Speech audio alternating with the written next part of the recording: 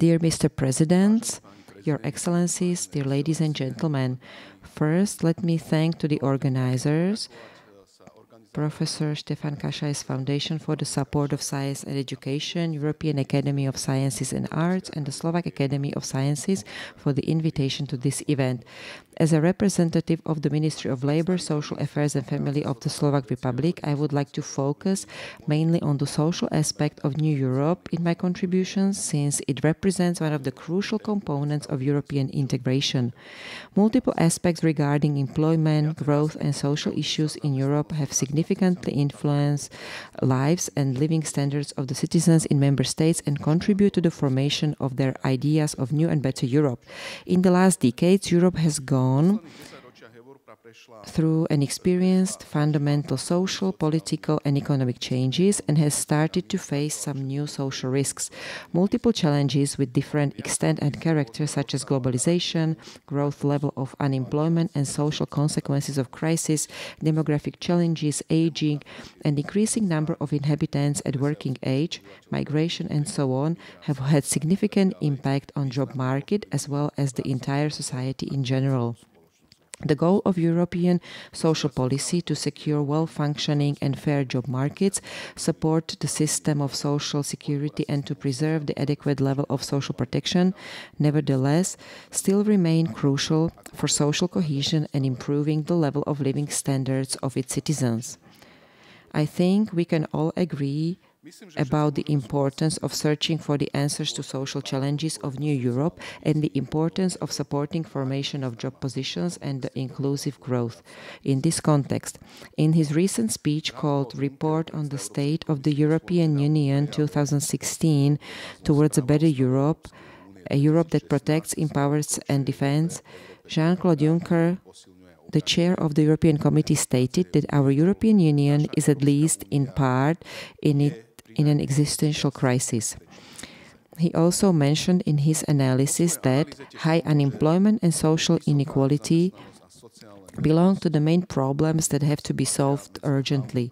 He also emphasized the need for culture which protects the employees and workers within the more and more globalized world. I would like to draw your attention to some main intentions regarding recently presented initiative of the European Committee, the European Pillar of Social Rights. This document, introduced by the committee in March 2016, which is still in the process of the so-called public consultations of the EU and will be until the end of this year, reflects the main ideas of the Union and builds upon the belief that the economic developments should necessarily be reflected in greater social progress and cohesion. It is also necessary to view this document as a reaction to the overall trend of increasing proportion of the Europeans living in poverty and social exclusion, and the growing divergence among the individual member states. It is the ambition of the European Pillar of Social Rights to direct the policy in many areas that are necessary for well-functioning and fair job markets and system of social security. Later, when the European Pillar of Social Rights is adopted at the level of the European Union, it should become the reference framework for the screening of employment and social policy performance of the involved member states, and it should keep strengthening the process of social reforms. This initiative also puts emphasis on broad support and involvement of European and national social partners and efficient social dialogue. Well-designed policies of employment and education are of crucial significance in the process of reducing the level of poverty and social exclusion. And what I would really like to emphasize in this context is a strong dimension of social investment that has been pointed out at the level of EU. New Europe needs new social investments, namely investments into the human capital. The committee also appealed to the member states of the Union a while ago to include social investments which help to improve the social and working potential of people and provide more and more support to their inclusion into society and job market. At the same time, they enhance human skills and capacities, secure better results, and generate the return of social policy investments. As a recent EU document called The New Skills Agenda for Europe states, the necessary right skills are the way to employability and prosperity. Gaining skills and their improvement and development, including lifelong learning, are necessary for performance and modernization of job markets. As much as 70 million Europeans lack adequate digital skills these days. More than a half of the 12 million of the long-time unemployed are considered to be underqualified. Finally, let me offer a brief overview of the efforts and activities of the Ministry of Labour, Social Affairs and Family of the Slovak Republic in the global context of Slovak presidency in the Council of Europe. Organization and presentation of events that are focused on agenda of employment, labor, social affairs and the equality of opportunities currently represent one of the most important and most demanding areas and current tasks of our work.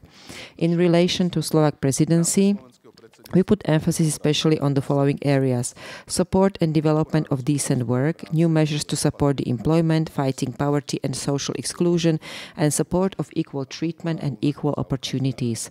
The Slovak presidency will endeavor to reach progress in negotiations regarding free movement of workers, coordination of systems of social security, and dispatching workers, which is a very discussed agenda. We will also focus on measurements for disabled people, support of implementation of measurements for the integration of the Romani and the issues of women and poverty. A very important area in our agenda is the harmonization of work and life. Among multiple activities that we have already taken place during our ongoing presidency, I would like to mention especially the recent informal meeting of Ministries of Labour and Social Affairs of EU, so-called EPSCO Council, which took place in Bratislava in July 2016. In Bratislava, under the name We Face Social and Technological Challenges in the World of Labour. At this meeting, the European Ministers of Labour focused on three main areas: digitalization, demographic changes and migration. Last of all, let me remind of one important fact. This is surely a good place and appropriate opportunity to publicly thank and to express our gratitude and indebtedness to Professor Štefan Kašaj, who, from the position of a chair of the management board of IDC Holding, has provided enormous support and help in organizing a field work visit of Pečivarne Seret by ministers and EU delegation during the second day of the About Nation conference.